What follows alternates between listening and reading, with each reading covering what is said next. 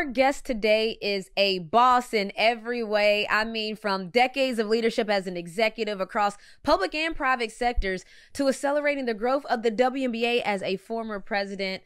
Now, she has a new podcast called Enlighten, where she highlights stories of inspiration and overcoming adversity. But check it out wherever you get your podcast. I highly recommend. Lisa Borders, welcome to Takeline. Oh, so great to be here, Renee. What's good? What's good? What's good? What's up? This is so awesome. Me and Jason were excited to have you. So I just want to start even just in the beginning, because we just had an awesome WNBA draft for this upcoming season. And you could just tell that there's momentum and it's growing, and it's the league's 25th anniversary. So I wanted to ask you, because you helped build this legacy, and what was some of the changes, like while you were a president, what were some of the things that you were proud to have accomplished while you were there? You know what, Renee, the W is such a special league, and you obviously were part of it. We met when you were playing in Minnesota. You were balling all the time. But listen, you and your sisters in the league just made me so proud all the time.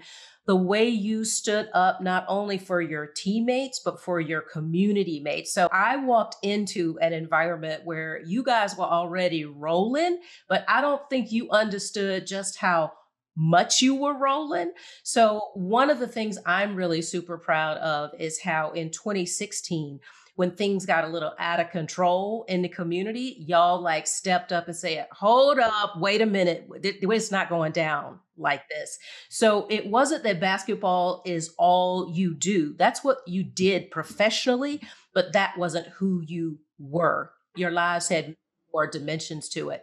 So I'm super proud of the legacy that I walked into, the way you all were carrying that torch. And today that is still happening in the W. Wait, now on the business side, let me answer that question. Let's get some business side of things going. The league, if you recall, in 2016, when I stepped in, was actually not doing that well as a business. So attendance had sort of flatlined and it was spiraling down.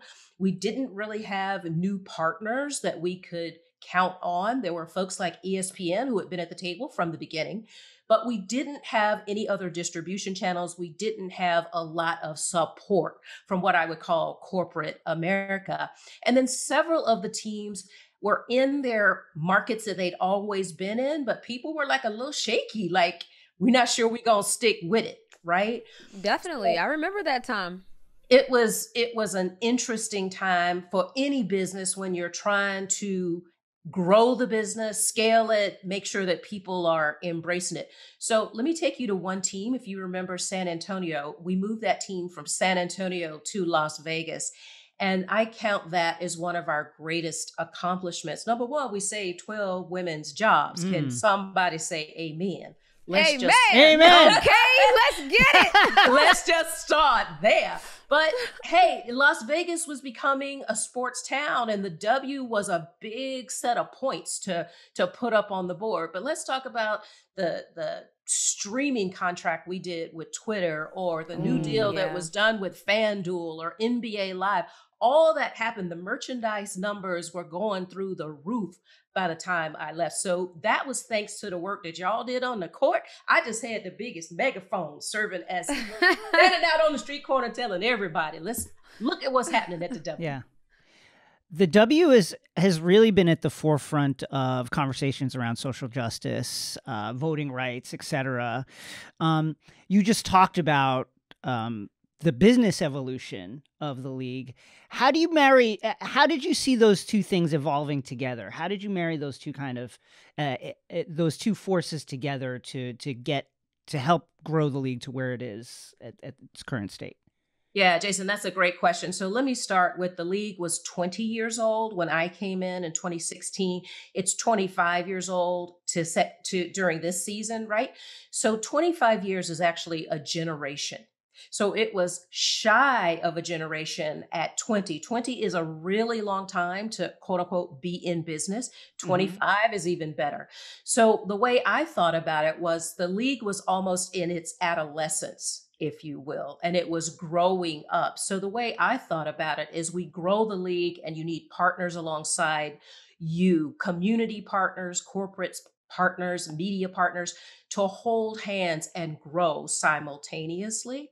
And there's a value proposition for both sides of that. So the way I thought about it was through partnerships, that things that were good for the W, we wanted them to be good for the community and good for our media partners as well. So when people were talking about a triple bottom line, we were talking about win-win-win for every partner, making sure no one was taking advantage of anyone. It was all inextricably linked and it worked for everybody. So with SB 202 going on here in Atlanta, that made me think of how the MLB couldn't marry the movement that the players, so you're talking about, making it all one thing. They couldn't marry together the idea that the players want to have voices now. The players are speaking up about things.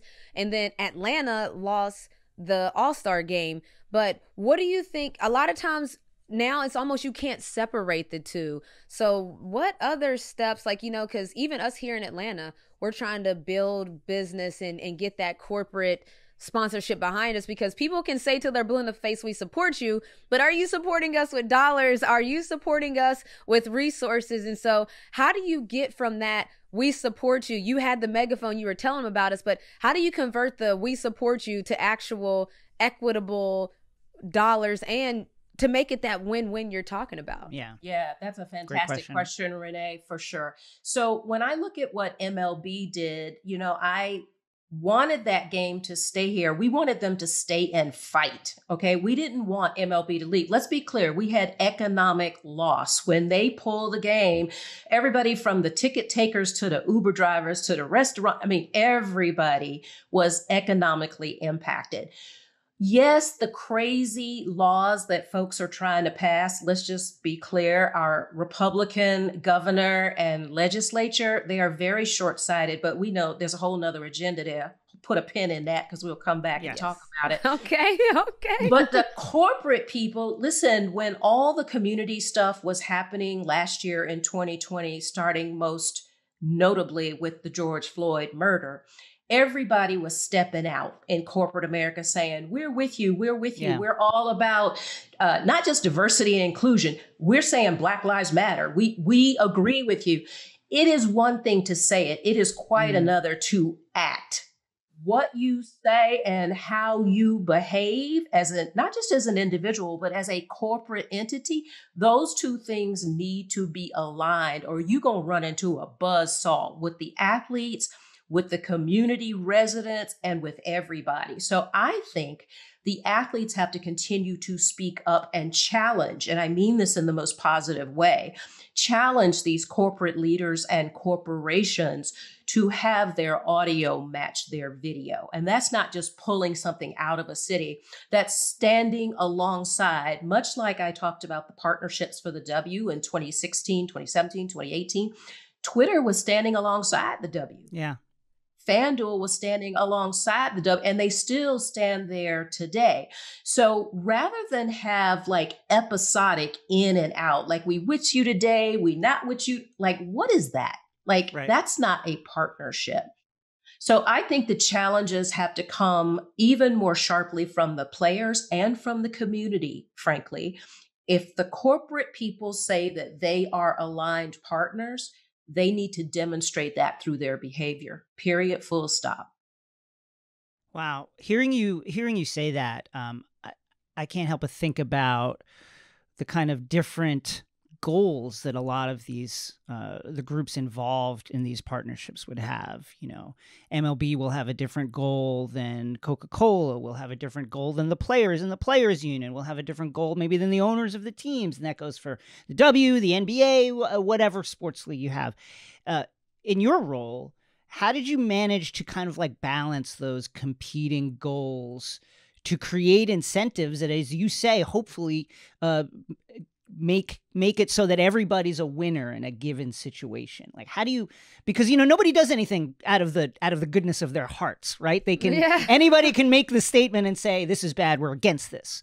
But how do you really create the situation where it's a plus for them to do something more and balance that with the needs and goals of the other people involved in this?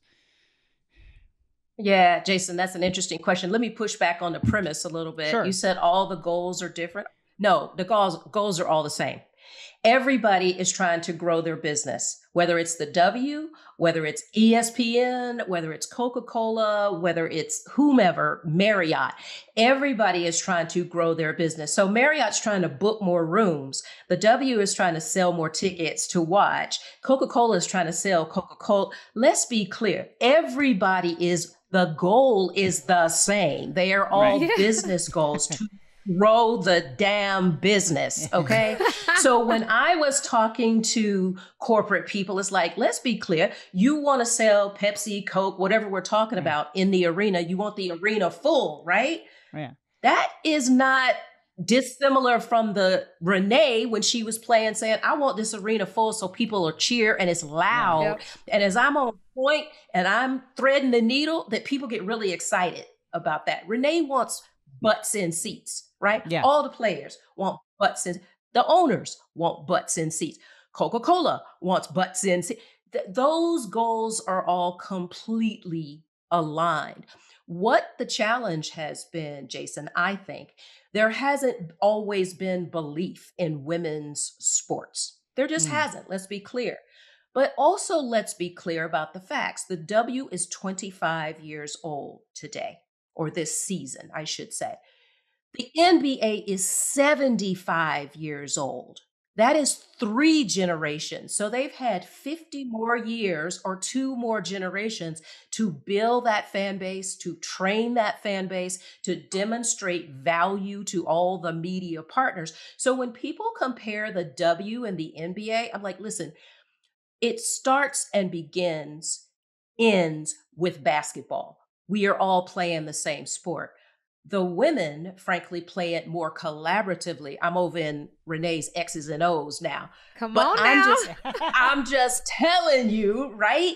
We're not just standing out on the perimeter at the 3-point hash mark and shooting. We are taking the ball all around the horn and giving it to the person that has the best shot. Renee was reading the court. She figured out who that was, passed the ball, they shoot it. Okay. We have to do the same thing with our partners. Who's the best partner to go around? Who's going to build their business alongside the W? And who can take the best shot? You don't just want any partner. You want a partner who believes in the W, not just the game, the women who are playing the game and what they're trying to demonstrate. Basketball, particularly the way the women play it in the W, that's a metaphor for life. Let's just be clear. I like that. It takes people who really understand it. Renee, you and I both know that. Yeah, no, I like that. And so we can just literally hear all of the knowledge on the business side that you just have oozing out of you. So it's no shock why Adam Silver plucked you out of where you were, extracted you to the WNBA. Can you just tell us about that story? Because I actually heard it's a pretty cool story. Oh, Renee, that's so funny. So thank you for the question. Adam is such a cool dude. You know, that's a bad boy. I tell everybody, he's the best commissioner. He's my friend, but he's a bad boy. So he and I both graduated from Duke. And we both were invited to be trustees at the university in 2015. So we came in the same class of trustees. And that first year, I think it was the Christmas meeting. So it's like in December, right? They had all the new trustees at dinner sitting at this one. It's like being at the little kids' table, right? Except for, I'm just going to tell you, it was so much fun because it was the president's table, right? But the president of Duke, you're like, oh my God, this is like being in the principal's office, right? You gotta like behave. But Adam and I are sitting there and we're side by side. And the president had to keep getting up, Jason, because he's like introducing people and there's like singing and there's all this stuff. So Adam and I, Renee, were left to our own devices, right? We're like sitting there like 2 little kids. This is our first meeting at Christmas time. And we're talking back and forth. And Adam says something to me about Coca-Cola. The Coca-Cola company is where I was working. Well, Coke had just lost the contract with the NBA and the W, and they had started with Pepsi. So he's giving me a hard time about the Coca-Cola, right? He's like talking trash. And I'm like, oh no, it's not going down like that. What the hell? No. Why are you talking about my company? I said, I tell you what are you doing with the W? Yeah, Renee, I flipped the script. It's like, I like that. This is a transition play. Watch this. Yeah. So he says, what do you mean? I said, well, you don't have a president. Your attendance is in the tank. Nobody's paying attention. Your players don't look happy. What time is it at the W? He was like, no, you won't. You will not. So I said, okay, Adam. He starts answering questions. All of a sudden, he gets kind of serious, Renee. And he says, well, why do you think you know so much? I was like, because I'm the #1 fan, helped bring the team to Atlanta, 2008. Yep. I believe. You got to believe in this league. You got to believe in these women. So he pulls out his business card and says, well, since you got so much to say, why don't you come and help? I'm like, what just happened? Renee, he flipped it on me. I was like, okay, wait a minute. So this is on a Saturday night. We leave the school. We go back to our respective cities after the meeting. Monday morning comes. I'm supposed to call him. He has told me to call him. Renee, can I tell you I forgot? I swear to God. No. I forgot. I know Jason, you lying. I got the commissioner's card from the NBA and I forgot to call. Wow. But let me tell you. I love it. I love it's a power play by you. I wish I could say I planned it, Jason. It wasn't like that. But here's what happened. Adam called me at 11 o'clock. I'll never forget it, on that Monday morning. And I was like, oh, Adam, I'm so sorry. I forgot to call you back. And he was like, it's all good. We have a conversation. Can I tell you, Renee, that boy called me every day until I said yes, that I would come to the W. Wow. I gotta say, Jason, you talk about a power move. I was like, this boy is some kind of serious. So wait, how many days did it take for him to call you? I'm just curious, like how many days until you said yes? I think it was 4. It was like that week. Okay. But you know that's what? That's actually a lot. I know I wasn't trying to play hard to get, but here, let me give you some context. So I'm at the Coca-Cola company, and Renee, my maternal grandfather worked there from 1929 to 1959 as a chauffeur for one of the first presidents of the Coca-Cola company. My grandmother, his wife, worked there for 15 years as a maid. So our family had 45 years of service to the Coca-Cola company. And those jobs enabled my maternal grandparents to send my mother and her sister to college. They were first generation college graduates because of the Coca-Cola company. Now, I, at this time, had the privilege of being the chair of the Global Foundation. So we had moved from the chauffeur seat to the executive suite in 2 generations. Woo! Right? Come on now, say that again. We moved from where? From the chauffeur seat to the executive suite in 2 generations. Right? Okay, yes. So what I felt was a little bit of heartburn leaving the Coca-Cola company because it had been so good to my family. And let's face it, I had a fantastic, fantastic job. But what I saw in the W was an opportunity to be even more impactful, Renee, with women. Primarily Black women, let's be clear, 75 to 80% of the women are Black and brown women. So I'm thinking we're doing fantastic work here at the Coca-Cola company. All good. But here's where I can get like my hands in everything, right? And really get to spend time with these women, listen to them, understand what their goals are, take the league to a whole nother level. And let me just be clear. Adam Silver is one hell of a salesman, okay? I'm not surprised. I am not surprised. That's crazy. So just quick question. Would you want to get back in that sports world? It sounds like, like sports is a different beast. Once you've tasted it, you always want to kind of come back to it. So do you want to ever come back to sports in any type of role? I mean, just do you have an affinity for sports and being around it? Short answer, yes.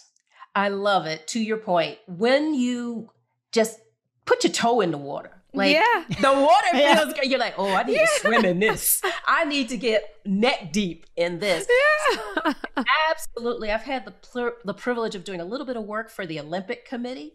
So, and of course, you know, the W is the source of the talent for the men and the women for the Olympic teams.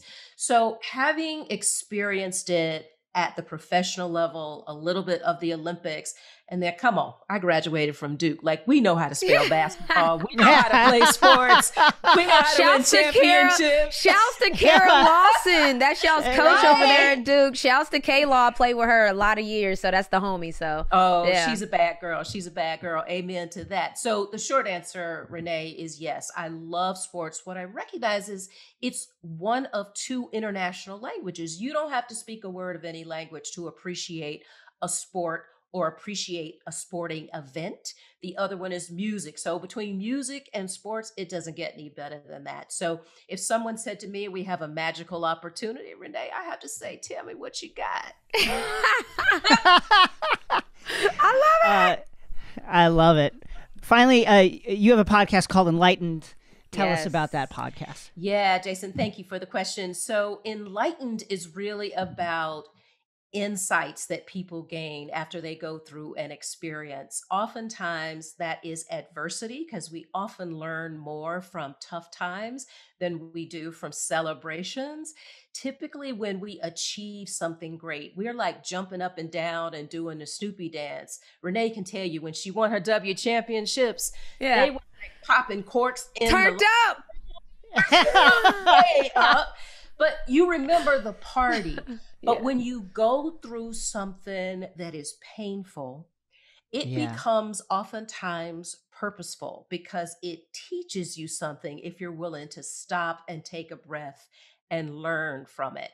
So what I am finding, Jason, in talking to friends, family, folks that I admire up close and from afar, is that every one of us has got a story, and everybody's got some adversity that they've overcome. Sometimes they've taken it for granted.